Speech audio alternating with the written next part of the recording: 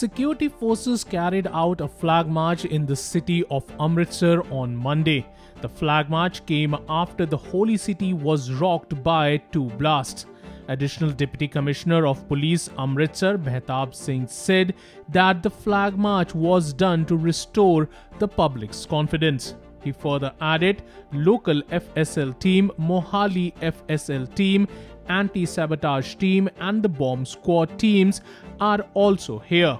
We will share with you any clarity we get from them.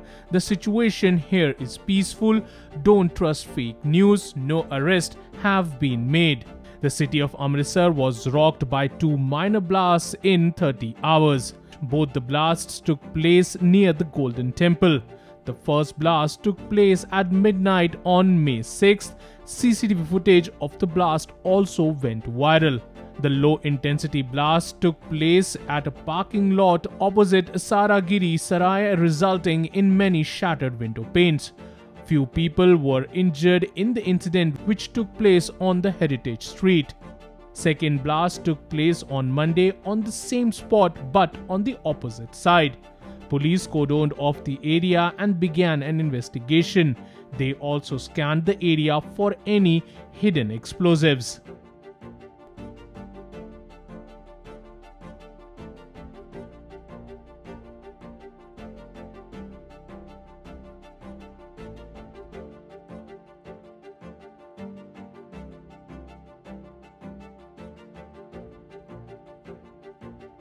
Subscribe to Oneindia channel and never miss an update.